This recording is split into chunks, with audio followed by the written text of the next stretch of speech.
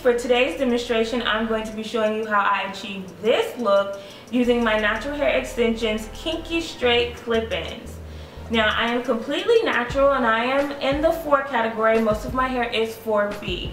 So when I flat iron my hair, I don't get that volume. I don't have that thickness that I desire.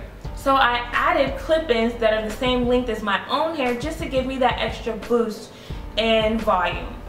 If you're looking to add length and volume, then you will need 2 sets, and I will be demonstrating that in a later video. Okay, so as you can see, I do not have the clip-ins in, and my hair is just not as thick as it was before. Each set of the Kinky straight clip-ins will come with 7 pieces in one set. It will have 2 pieces that are 2 inches wide with 1 clip on each. It will also have 2 pieces that are 4 inches wide with 2 clips on each. It will have 2 pieces that are 6 inches wide with 3 clips on each. And your 7th piece will be 9 inches wide with 4 clips on each. The great thing about our Kinky straight clip-ins is that they will come either double or triple wefted depending on the length, giving you optimum thickness and volume without having to use so many pieces. So let's go ahead and get started. I already have my hair parted to the side. I chose to do a side part. I think that is what looks most flattering on me. If you decide you want to do a middle part, then just kind of tweak the video a little bit and you'll see what I mean as we go along. I'm going to be taking one of the clips that is 4 inches wide and adding it about right here. I'm just going to go ahead and part with my fingers. No fancy parting is necessary.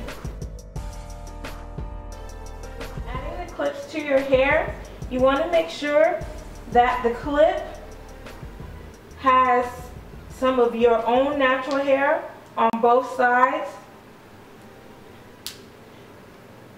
So for instance, I have hair here, a little bit to the left of the clip and a little bit to the right of the clip. And you'll see why I do that towards the end of the video.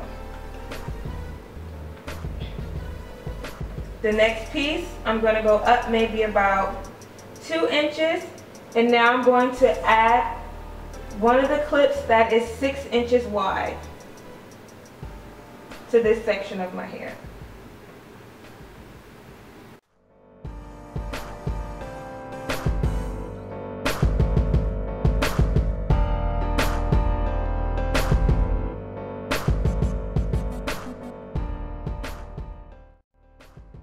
I'm going to go up about another 2 inches to right here in the middle of my head, and I'm going to take the longest piece, which is 9 inches, and try and wrap that to slightly above my left ear to slightly above my right ear.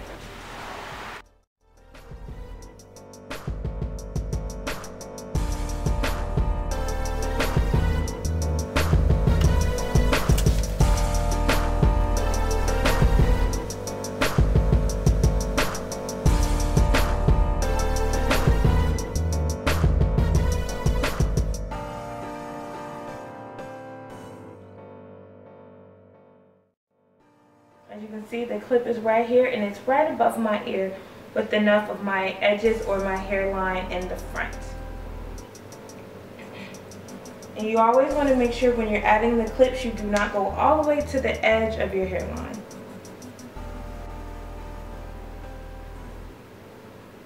And now I'm going to go ahead and cover that track.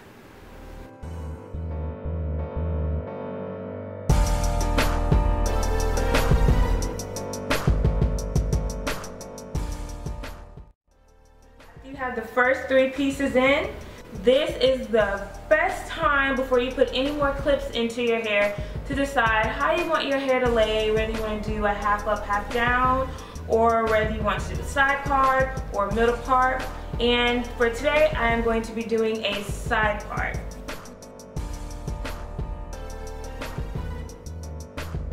And now I'm going to take the last piece of the last clip-in piece that is 4 inches and add it right here.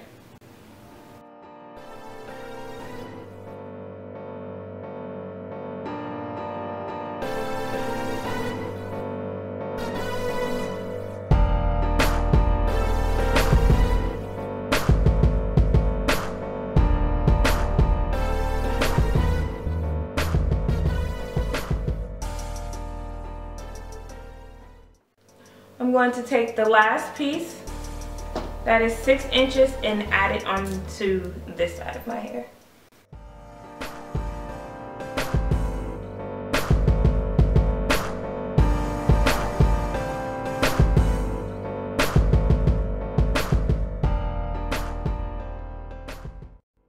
And then once you cover up that piece, you should only have 2 pieces left, which are my 2 smallest pieces, and then I'm just going to place these comfortably in the front.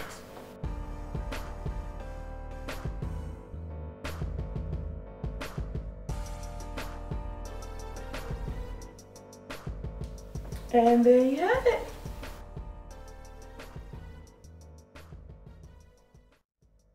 A nice thick head of voluminous hair that looks like it is yours. It looks like it's growing out of your very own scalp. No one will be able to tell that this is not your hair.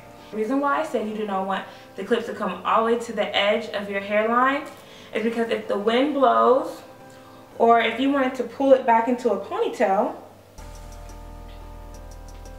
you can do that without any clips showing with ease. So as you can see here, there's no clips visible anywhere on the side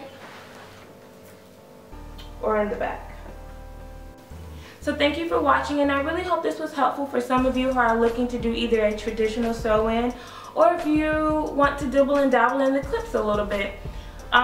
Trust me, the clip-ins are a lifesaver. I do believe they're a must-have for every woman. Clip-ins can take you from drag to fab in less than 5-10 minutes. I absolutely love them. And don't forget to add your extension needs to storage carrier to your checkout cart. This is the best way to store and travel with your clip-ins to keep them from getting tangled or messed up, and this also prolongs the longevity of your hair. Until next time, ladies, have a wonderful day.